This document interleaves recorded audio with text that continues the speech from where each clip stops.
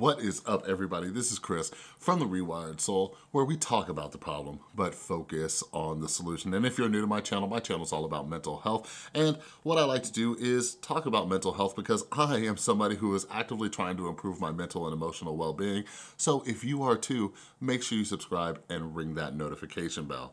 All right, and speaking of mental health, YouTube doesn't like promoting videos that talk about serious subjects such as mental health. So if you find something useful in one of my videos, do me a favor, share it, Facebook, Twitter, Reddit, Instagram, whatever your thing is. Share it out there. Like the video I did yesterday on post-traumatic growth, I think more people need to know about this. And unfortunately, those types of videos don't get too many views. So you would be doing your boy a favor and a favor to someone you know by just sharing it a little. All right, but yeah, I wanted to talk today about my mental health. I don't do enough little story times sharing my experience. I try to interject my experience with a lot of the videos that I do. But yeah, I had an amazing day yesterday, an amazing therapy session. And I want to talk about it because I know a lot of you are in therapy, but I know a lot of people are afraid to go to therapy or don't want to do therapy or have misconceptions about therapy. And if I'm being 100% honest with you, I've only been in therapy for a little over a year now. A lot of my own mental health and sobriety work was just personal. It was through 12-step programs, or it was through just my own personal work, through, all the things like meditation, journaling, talking to my support group, my own, reading, research, and all that kind of stuff. But I finally took the step and got into therapy. I was like, I'm always telling people to go to therapy. I'm not in therapy. So a little over a year ago, I started therapy. And yeah, real quick, this video is not sponsored, okay? But BetterHelp Online Therapy is a service that I use, and they've supported the channel for a couple years now. Right now, while everybody's stuck inside and losing their minds, BetterHelp is offering 2 free weeks of online therapy. So you literally have nothing to lose. I'll put my affiliate link down below if you want to check it out. I think this deal is good until the end of the month, but check out the link below. But anyways, I had my therapy appointment yesterday. It was the first appointment I've had, I think, since the whole quarantine thing, all right? And yeah, we talk once every couple weeks usually. Sometimes I forget to schedule an appointment. But yeah, luckily I had one scheduled for yesterday that I set, last week, I think. And it was good timing. And I had this breakthrough. So, not that anybody notices. I try to do videos daily or do some type of content daily, whether it's, a video on my YouTube channel or writing a Medium post or, doing a podcast or doing something to put out there, right? And for the last 4 or 5 days, I was feeling really, I don't even know if it was my depression or if I was just lacking motivation, even though lack of motivation is a symptom of depression and things like that, but I wasn't really posting. I think I got 1 or 2 videos out in a 5-day period. I don't know if I even wrote a Medium post, but I just didn't feel like doing anything, right? And yeah, that was something that I talked to my therapist about. I was just like, hey, I was feeling low. I didn't feel like doing anything. And I was actually really excited to tell her that I had this kind of breakthrough on my own, this kind of clarity. In 12-step programs, we kind of call it a spiritual experience. And basically, when I was driving, I was thinking about how when I first got sober, and I was absolutely hopeless. I was depressed, I was suicidal. And when I would walk into a 12-step meeting, the only thing I wanted was just for somebody to say something, anything that just gave me this little glimmer of hope, right? That's all I wanted. That's how low my bar was set. I just wanted somebody to say something. And I'm getting all tingly just thinking about it again because right then, after 4 or 5 days of just no motivation, not wanting to do anything, boom, it hit me. I started thinking about how many people are out there who are struggling with their depression, with their anxiety, with trauma, with whatever mental illness they're struggling with, and how they are just looking for that little bit of hope. And, I'm no savior. I'm not like the guy who knows everything. I barely know, how to help myself, right? But what I do know is my experience, and, when I make a video, my only goal is to give someone out there just a little bit of hope. And when I thought of that, I snapped out of it. I'm like, oh my God, and I felt so good, and it inspired me to start putting out content again. So I was telling my therapist about that. But anyways, when I'm not working, when I'm not doing stuff, this is something that comes up with my therapist a lot, because I feel this weird like kind of guilt and this fear, and it comes up a lot, and I had this breakthrough in therapy. So let me rewind. Let me rewind a little bit for you. Let me rewind to about 8 years ago, all right? And it was something that was going on for many years. I was a lazy, unmotivated, just useless human being, all right? This was back in my drug addiction and alcoholic days. I didn't want to do anything. I didn't want to help anybody. Everything was just about me. I couldn't keep my commitments. I was so unreliable, right? And, there were so many days when I would just wake up. I'd be like, I don't feel like going to work today. And I would do that whole thing where I'd like call my boss and like, oh, I'm sick, right? And just take the whole day off for absolutely no reason. I would bail on people when they would invite me to do stuff. Like, I was just so unreliable, right? And something that I learned in recovery is that, like, we got to change that. Like, this is something that greatly improved my mental health. Like, I had to stop being that person, you know what I'm saying? So I had to start learning how to keep my commitments and, be there for other people and, just showing up, right? Whether it, not just for work, but for my friends, for my family members, all those kind of things. And for me, like with a lot of us in recovery, we have to be mindful of falling back into old behaviors, because those old behaviors can lead to a relapse, all right? It's this very slow, insidious process. These small things start to build up, because a relapse doesn't just happen, right? We don't just pick up a drink or a drug. We start to do these other things, right? We start becoming unreliable. We start lying. We start manipulating. We start doing all these things, and then the relapse happens. So I work very hard on just being a reliable human being today. And what that turns into, which is something that I'm still processing and trying to figure out, is that I hold myself to a very high standard of accountability, right?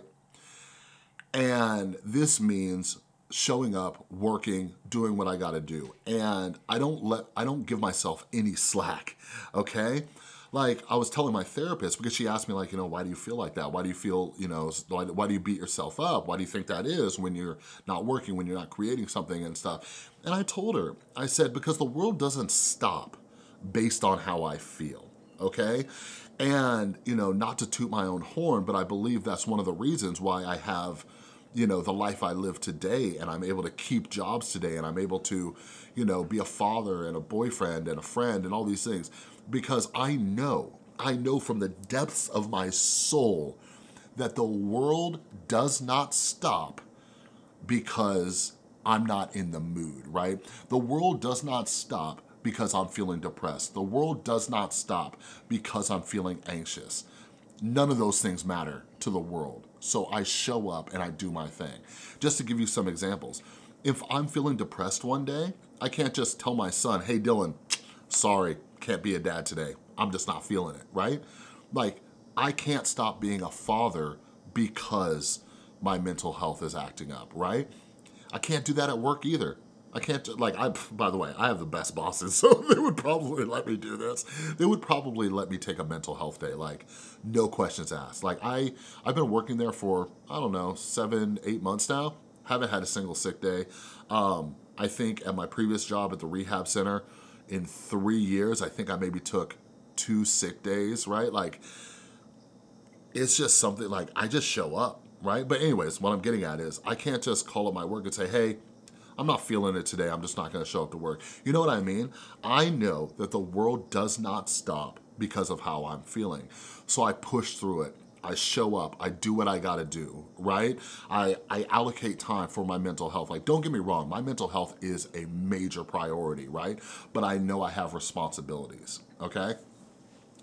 So anyways, therapeutic breakthrough. So I'm talking to her about this and everything, and she's asking me like, why don't you, feel like it's okay for you to take time off? Why don't you, think that this is something that you need and everything? And I explained that to her, but then here's what happened. Remember how I told you like that old Chris, that terrible, unreliable, garbage person Chris?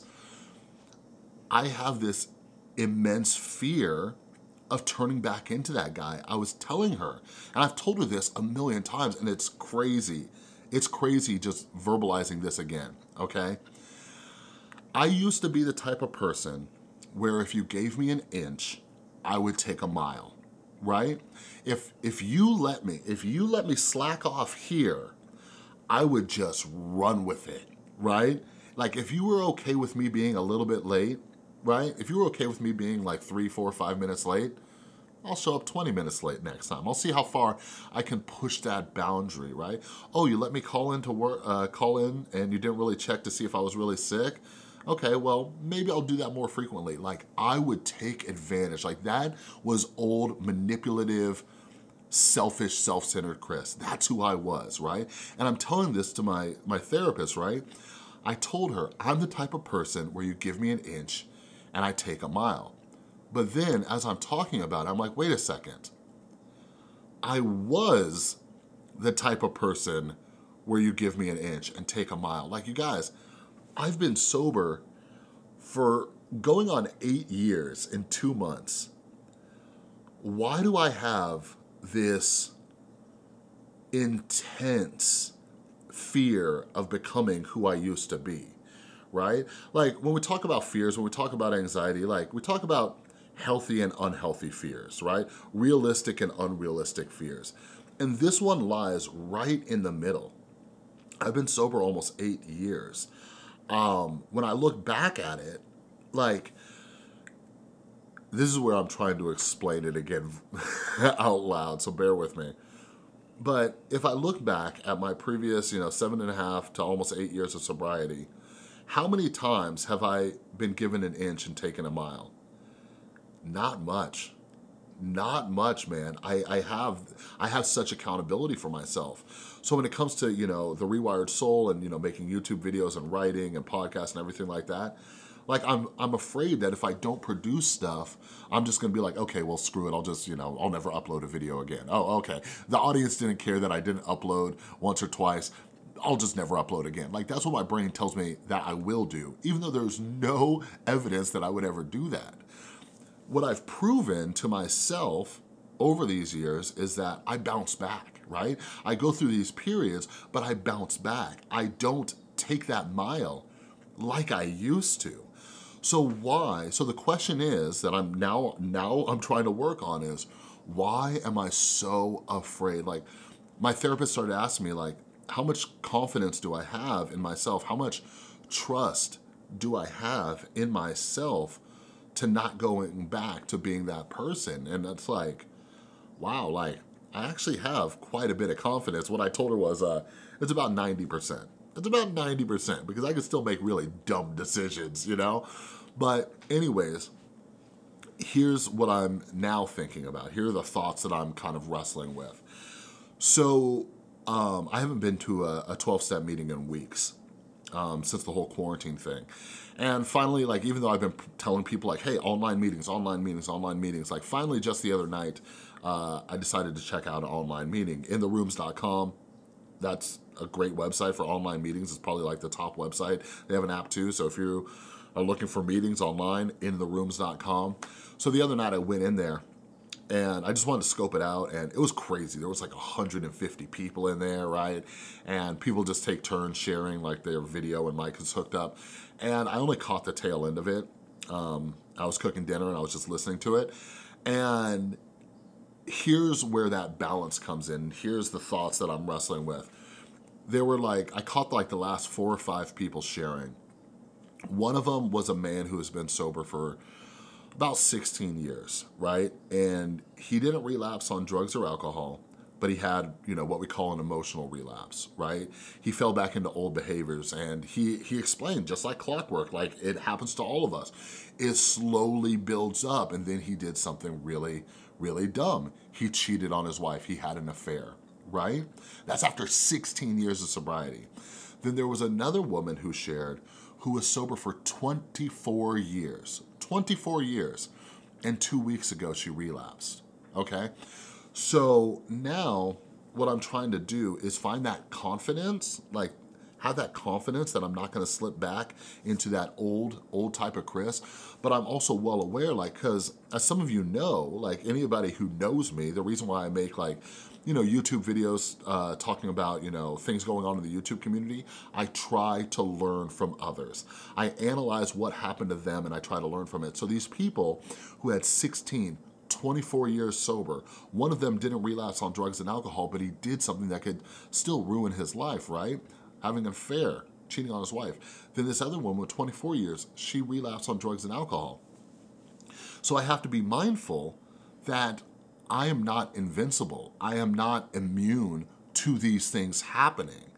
So now it's time for me, to work on that balance where I have this confidence that I'm not going to just easily slip back into those behaviors. That is not gonna be something that just happens, right? But also knowing that it is possible. So what's the solution? What's the solution? As I was talking to my therapist and she asked me, like, what are my safeguards? What am I doing, right? And I told her that I teach this to others, right? And it's something that I know. There's a formula to this thing. There is a formula to this thing. Whether it's, addiction recovery, mental health, whatever, there's only 3 things you need. Boop, boop, boop. Just 3. We overcomplicate the hell out of things, but there's just 3 things. One of them is having a support group. Having people who you could talk to, not keeping stuff to yourself, not keeping it in, right? And it doesn't always have to be a therapist. Like I have my beautiful girlfriend, Tristan. I have my friends, I have my family. My mom is in recovery too. Like I have people I could talk to. So we need a support group, okay? Next one is personal work. Like what are we doing every single day to work on ourselves? Every day I wake up with one goal, just one goal. Be just a little bit better than you were yesterday. Whatever that means, Be a better father, be a better boyfriend, be a better YouTuber, be a better, friend, be better when you're talking to, people from the Rewired Soul community, and whatever it is, find something and just try to be a little bit better than you were yesterday, right? We're just constantly on this upward trajectory working on ourselves, okay? So support group, working on ourselves, and the third component, be of service to other people, okay? To get ourselves out of that selfish and self-centered mindset, we start thinking about others. What do other people need? It's not just about me. What can I do to help others, okay? So those 3 things, support group, working on ourselves, and being of service to others, I have seen for almost 8 years now that is the formula to living a better life, improving your mental health, staying sober, and everything like that. So my safeguards is making sure I'm doing those 3 things on a regular basis. So as long as I do those 3 things, it does not mean that I'm immune, okay? Relapse is possible for me. An emotional relapse is possible for me. Hell, last year, I had several emotional relapses, okay? I never cheated or anything, but any of you who saw all my YouTube nonsense that happened last year, I made a lot of very dumb decisions because I wasn't keeping up with the things I know that I need to do, all right? I've been working very hard at that. And I told my therapist a little bit too, I've lost a little confidence because of all the dumb stuff I did last year. You know what I mean? But since then, I've been working really hard on those 3 components. So anyways, like I said, I really want to share this, especially those of you who are thinking about trying therapy or anything. Like, it helps to talk to somebody who kind of gets down deeper, right? And has us ask ourselves things that we weren't really even looking at because they see it from a different angle. You know what I'm saying? And she helped me realize that I have this immense fear that when I'm feeling low, when I'm feeling depressed and I'm not producing anything, what that is actually rooted in is this fear that I'm gonna turn into this old Chris, you know? So now that I'm aware of that, when I'm having days where I'm just like, okay, Chris, it's a day to relax, hang out with your son, hang out with your girlfriend, hang out with yourself, whatever it is, now on those days, I can recognize where that fear is coming from. And the way I counterbalance that, by the way, is that I hold myself accountable, right? I try to communicate that with my audience, and just so you know, like I said, this is my therapist, like nobody freaks out when I'm not uploading on a day-to-day basis, like, but just so you all know, my DMs are always open. Like I talked to plenty of people while I was, you know, not uploading, so just know that you could still get a hold of me. But again, I bounce back. Like once I get through it, I get back to creating, I get back to doing my thing. You know what I'm saying? But every now and then we just need some time to just recollect ourselves and just accept like, yo, here's how I'm feeling right now, right? I don't have the same opportunity to do that with work or as a father or whatever, but I need to look at the different aspects of my life where it's like, okay, that can wait for a little bit until I'm feeling a little bit better. You know what I mean? But anyways, if you made it this far in the video, thank you. I hope it helped you out. Don't forget to share it. And again, if you want to try out BetterHelp Online Therapy, it's free for the first 2 weeks. Check it out, okay? If you don't like it, cancel it. It's literally no, like, there's no obligation to stay, you know? So like, might as well get 2 free weeks of therapy, see if you like it. All right, that'll be linked down in the description. Okay, but anyways, that's all I got for this video. If you like this video, please give it a thumbs up. If you're new, make sure you subscribe and ring that notification bell. And a huge, huge thank you to everybody who supports the channel over on Patreon, as well as everybody who supports the channel by buying my mental health books at therewiredsoul.com. By the way, I'm working on a new mental health book, so make sure to follow me on Instagram and Twitter at The Rewired Soul. Thanks again for watching. I'll see you next time.